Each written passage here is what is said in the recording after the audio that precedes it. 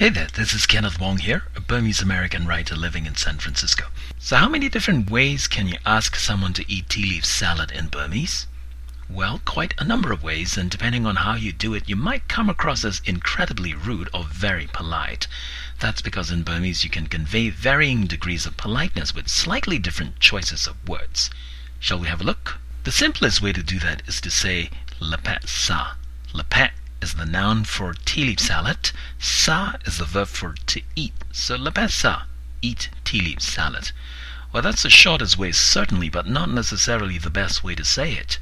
Grammatically, there is nothing wrong when you say lapet sa to offer someone a plate of tea leaf salad, but you'll come across as if you're issuing an order, as if you're saying, I don't care whether you like tea leaf salad or not, or if you'd rather eat mohinga instead, but you'll eat what I feed you and you'll like it. So my suggestion, if you don't want to be rude, don't let your sentence abruptly end after your verb. Add something like ba. Make it lapet sa ba. So that makes it a lot more polite, even though you are essentially still issuing a command to somebody. Now try repeating it with me, English first followed by Burmese. Please have some tea leaf salad. Lapet sa ba. Please have some tea leaf salad. Lapet sa ba.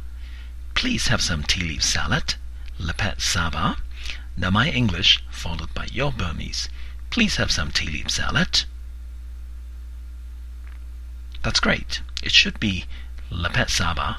Now let's say that you notice that your guest happens to be a bit shy and is reluctant to take the first bite or take the first mouthful of lapet. How would you encourage him politely? You can do this by saying lapet sa ba on. One more time.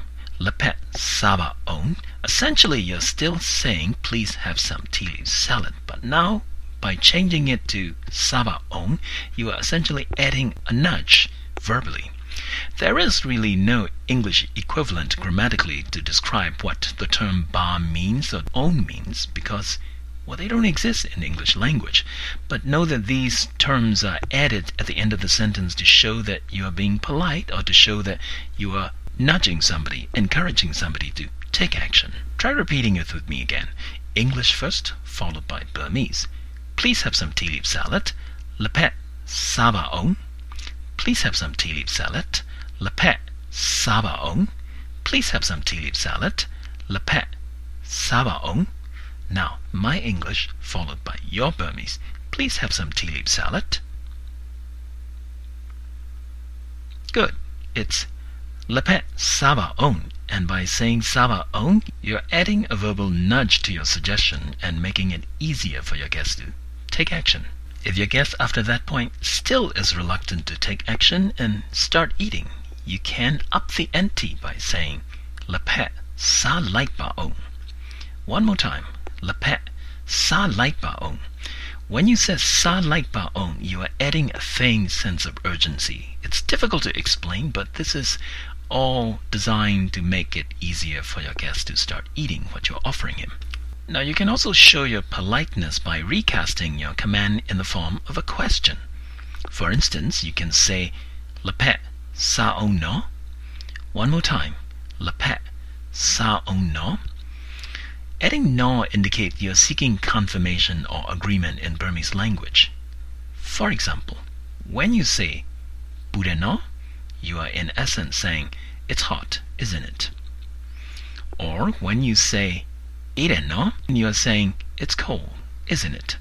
So, by that formula, when you say lapet sa on no, you are saying, eat some tea leaf salad, won't you?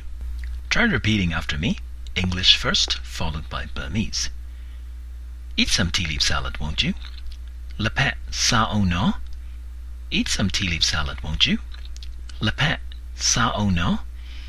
Eat some tea leaf salad, won't you? Lapet sa on no. Okay, now my English followed by your Burmese. Eat some tea leaf salad, won't you? That's good. It should be lapet sa on no. Well, with that formula in mind, you can try experimenting with some other nouns. For example, let's try it with mohinga, the fish chowder and noodle that everybody loves to eat in Burma. So instead of saying mohinga sa, eat mohinga, you can be very polite and say, have some fish chowder, won't you? And it should be, Mohinga sa no? Have some fish chowders, won't you? One more time. Mohinga sa no? Suppose you're in a restaurant and you're getting thirsty and would like a can of soda from the waiter or the waitress.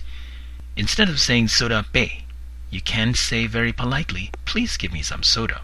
And that should be soda pe ba ong. One more time, please give me some soda. Soda pe ba ong. Or if you'd like to cast your request in the form of a question, you might say soda pe o no? Please give me some soda, won't you? Soda pe o no? Well, that's all for now. I hope you find this lesson useful. Until next time, I am Kenneth Wong. See you later. Nau ma dui me.